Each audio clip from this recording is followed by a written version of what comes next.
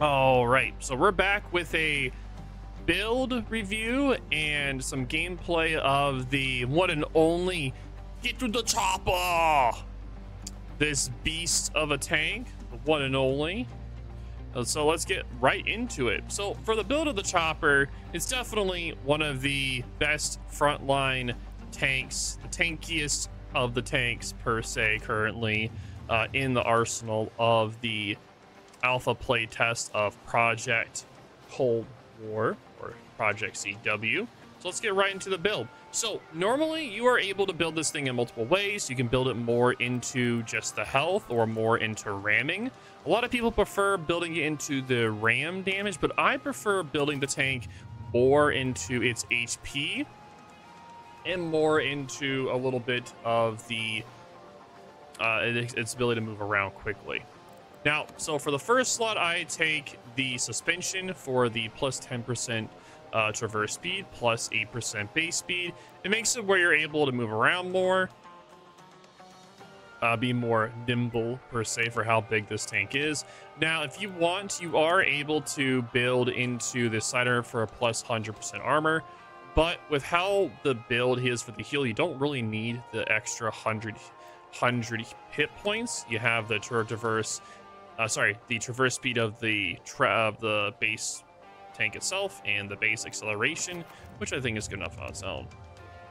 Now for slot 2, I go with base acceleration and sprint acceleration, which just makes it where this tank is more ability to escape certain situations if it needs to, as you'll be seeing in the replay I'll be showing after we're done with the build. Now, if you want, you are able to build into gun damage if you like. You are able to do that. Or if you want to build more into the air gunship, you're also able to do that more as well. But the way I have this thing built, it's more meant to be on the field itself, more of a presence and not more using its special abilities. But everyone has their own build, so you guys can build it however you wish. If you guys want to comment your own builds, I'd also appreciate it as well, since this is a alpha test. I'm always curious how you guys also build your builds for the chopper as well. So in slot 3, I do the hit points for module for the upgrade slot 3. It also does a nice little HE damage reduction and reduces damage from abilities by 35%. So say someone has an AC 130 hitting you, you're going to take 35% damage, which is pretty nice. It's pretty nice. I do like that a lot. You could also do the reticle size or aiming speed or the airship gun cost being lower, but I prefer having the little extra 150 points and the reduction of damage. In slot 4, I go with tracks to make it where I go quicker by 5.4%, which it adds up over time, so normally that's how I do it. Now, you could do smoke screen cost reduction by 10. You can do that one as well if you want to rely more on smokes, but I feel like it already has enough abilities with it. You don't really need it that much. And I haven't really had that much issue with this tank running out of or having an issue with cruise. So normally I don't think this is really necessary. But if you are doing a build more built toward the actual abilities, then I would definitely say go for this one, because you get the extra energy regeneration and the extra energy points. So I'll definitely say do that if you are particularly building for the abilities. Now in slot 5, I do the running wheels. Most of the time when I do these kind of abilities, I'm not going for the traverse speed itself. I'm going more for the base acceleration, because the quicker you can get to top speed, well, you know, the better you're going to be able to move around in situations. You are able to also build more into hit points here, if you are wanting to do that, also reduces the fire damage. But again, I haven't really had that much issue of being caught fire. Normally, if you're being caught on fire, that means you're showing your ass to the enemy, which means you kind of deserve to get killed at that point. So I also haven't had an issue of the shells being too slow, so I don't really think that's necessary either. In slot 6, I do the transmission. Now, a lot of people do take the Minesweeper. A lot of people do because they want to ram. Now, this tank can do really good with ramming. It can, But I prefer to have this because it makes it where your repair kit cooldown is by 10 seconds. So you get your repair quicker by 10 seconds, which is really, really important for a litter skill that I'll be showing. This pairs perfectly with it, which is why I take this. Now, you do go quicker by 5.4 kilometers, which adds up, and you have a traverse speed plus 10%, which is very nice as well.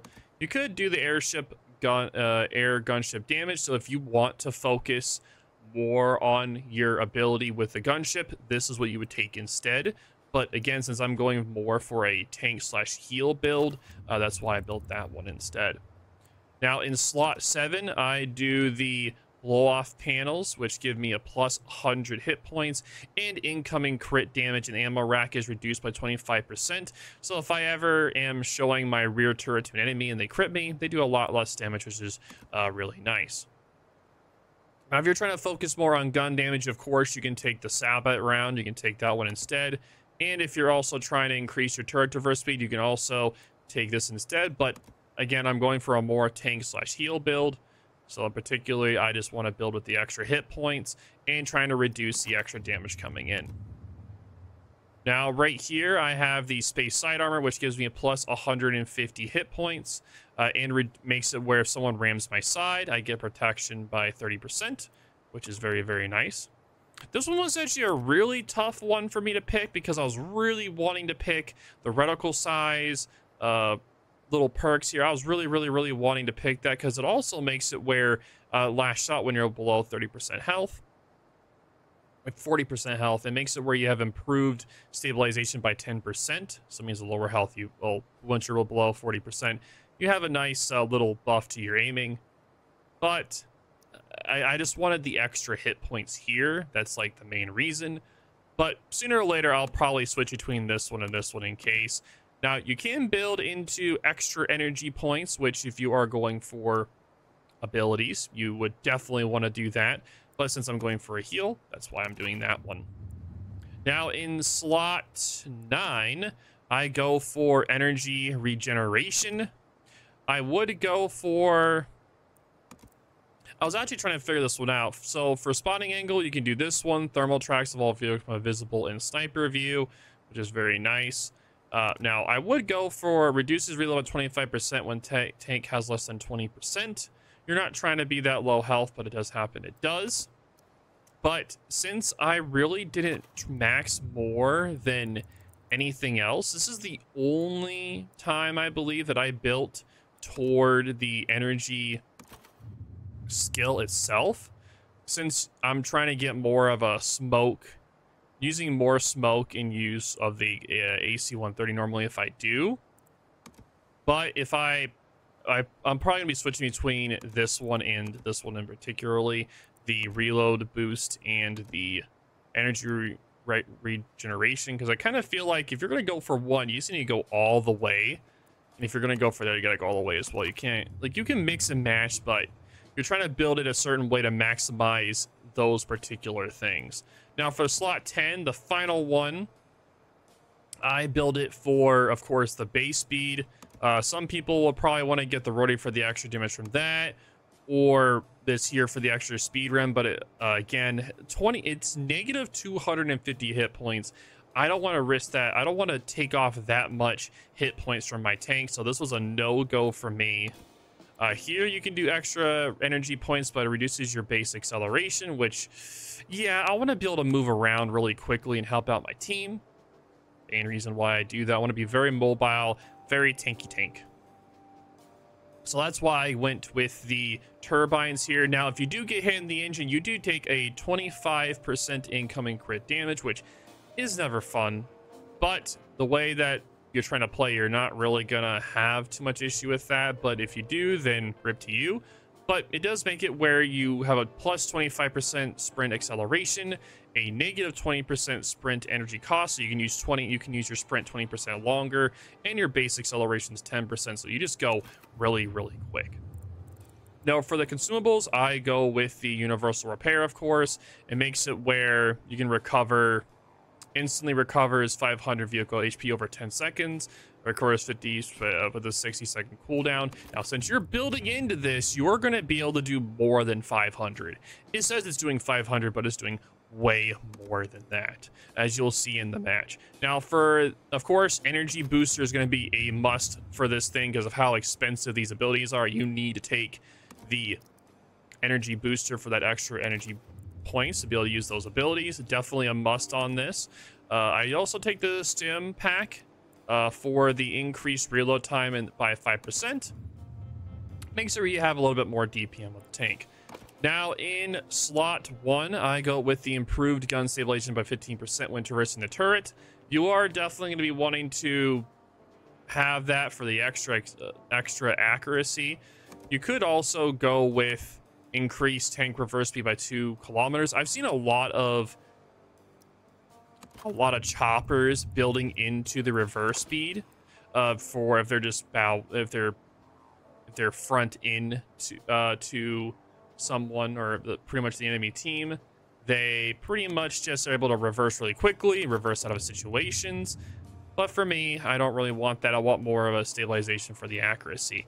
Now, this was the ability I was just talking about earlier, where this boosts your repair kit for an extra 5 HP per second, which really builds up. It also increases your repair duration by 5 seconds and reduces the repair kit cooldown by 10 seconds.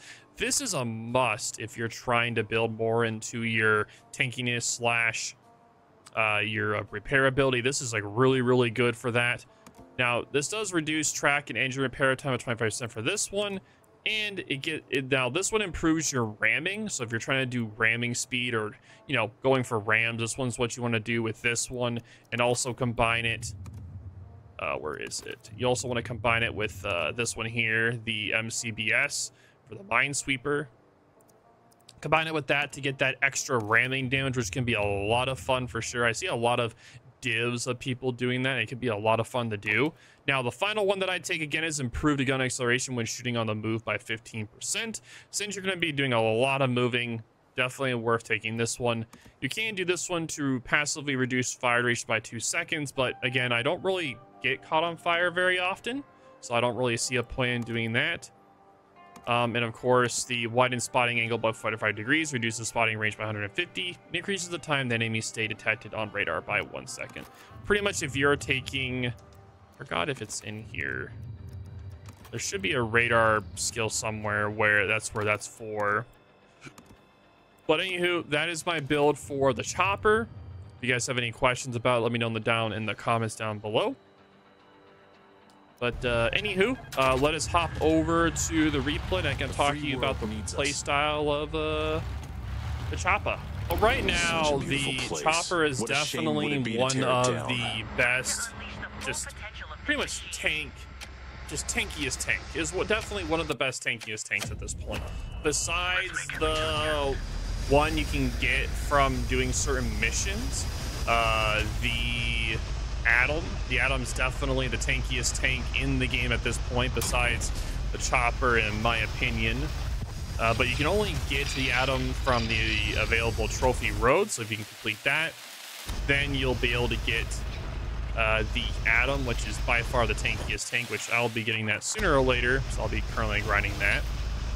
But with all of its abilities, the heal, the abilities of this thing, the skill, this thing is definitely one of the best tanks for just defending an area or just pretty much being a roadblock for the enemy team, in my opinion. It's also a lot of fun to play. There's so many different play styles with the thing that it's just a lot of fun, a lot of diversity in what you can do. As you can see there, I did get sniped from the middle there, and he did ricochet. Trying to aim at this thing from the front is really hard to actually hit. But one thing that's super fun, it is fun to just take the AC-130. It is so much fun. Pretty much I was just doing the meme every time, enemy AC-130 above. Anytime I took this thing out or had one fighting, I had to fight one that was doing it. So you can definitely see the potential of building this thing into its abilities, like focusing on the AC-130 ability or the minigun. You just have so much potential with it, and it can be just a devastating tank to deal with if you build into that. Now, if you do that, you're not going to have as much tanking ability. And look at this minigun. Just Jesus, you aim for the track. Now here, I'm aiming for the tracks to make it where he can't move. Took a beating. Oh Lord, and look at him. This dude came up behind me, tried to kill me. I popped my heel, and nope, he wasn't able to. And I ran him here too to make sure he couldn't really get away from me here. And I just started reversing, going around, and yep, I shot him again and just kept on reversing around. And yep, I popped my smoke screen as well and just keep on reversing. But as you can see, I get my heel back really quick. And just look how much this thing heals when you do it. It's actually, it's a lot of health. See, look at that. It goes all the way back up to over 2,000. It's incredible when you build it this way. It just makes you into a, pretty much a, I don't even know how to word it here. Like, it's not unkillable, but it definitely makes it where, oh, it wasn't 2,000, 1,900. Oh, dang, my bad. But yeah, it just makes you so unkillable. But yep, right here, you can see I'm like, all right, I'm out. And this is where this speed, the speed build I have, comes in handy. Just look at my ability just to be able to zoom out of there, escape that situation. Because if I was slower, I would definitely have not gotten away from that. I would have gotten killed. But I was able to get out of that situation, live, help out my teammate, and now I get to use my AC-130 onto this chopper and have my fun with them. Now, I should have popped my heel during this. That was one mistake that I saw I made. I should have definitely popped my heel, so at least it would be on cooldown while I was just doing this, but that is a rip on my part. And of course, I missed a shot there. That's definitely just a skill issue. Yep. Big old skill. So now he tries to get away, but I'm not going to let it have it, and he's right there. And of course, I messed up the shot. I also side grazed him with the ram. Pretty nice. And he does have a screen protection on him, and yep, I do a little bit of ram there. A nice little touch there. Very nice. And I go back into my little hidey hole, back into my realm of my domain, my protective domain. But yeah, so far we're doing pretty good. I don't. This dude literally was just trying to shoot someone, and yep. He went on a journey. He had a fun time there. Good time, good times. So at this point, the team is doing pretty good, and I do see that D is having some issues down there. So I enter my AC-130 mode and start just raining down hell to put some pressure on them so they can't really move around that much. And I do see a little bit more of a squishy target right there, so I go for him instead. Ooh, with 300 damage there. Oof, that is not good. And yeah, I realized I was also getting shot from behind during that instance, but luckily he didn't do any. And yep, since we had ACAP the whole time, pretty much it was like, yep, we're bombing the area, so they pretty much forced us out of there, so rip us, I guess. Now, I did not wait. I was still moving when I shot that, and that was why I did like literally nothing. Now, I should have definitely aimed for the other dude. I don't know why I didn't. That was a pretty dumb move. You always want to go for the lowest health target so that your team is able to have less guns aiming at them. I'm proud of doing this for the because I could have killed him with a minigun and then killed the other guy with the gun, but that's more of a skill issue on my part. And this is someone that was inexperienced with the rocket guy. The thing about that rocket guy, which I'll be doing a video on, you have to either be downhill from him to be able to do full utility of the rockets, or you have to be pretty much, you have to aim at a higher profile tank. And me not being used to this map, I'm like, oh, well, I guess I can't go up here then, so I gotta go somewhere else because I want to go back and defend A and D, because they're back at D. And yep, as you can see, there is so many of them over there, so many of them, and I take a little bit too long. I don't even know why I'm waiting that long. I should have shot on way sooner, but yep, I realized there's way too many of them, so I popped my smoke screen on my way out, so I'm able to get away without dying. But I do take a lot of damage along the way, unfortunately. I should have popped the smoke screen a little bit sooner. That's definitely more of a skill issue on my part. I go back to my little hidey hole, little defense area. My little hidey hole. I kind of sit here, heal up a little bit, grab the cab, make sure no one grabs it, and then I go back. I'm like, oh, look, another chopper. And of course, I missed my shot on him. Yep, it looks like we are about to win. It's 1,800 to 1,000, and I go out of cover so he can't shoot me, and I go right back into my AC 130, and I start just having a ball while I'm gonna start tearing him up. Now, of course, this isn't gonna kill him, but this is definitely gonna put a lot of pressure on him. I aim for his tracks, try to knock out his tracks, make it where he can't really move around that much. Normally, if you're firing a fast-firing tank or gun, normally, or like AC-130 or a missile or anything like that, you're trying to knock out their engine or their tracks so they can't really move around that much. They've got no wheels left to roll. Yep, and this poor guy aimed for the engine, do a nice little crit damage there on his bum, wee bum. But yep, that is going to be it. If you guys have any questions or concerns on the chopper, definitely let me know in the comments down below. This is Overlord Bo. Thank y'all for watching, and I will talk to y'all later.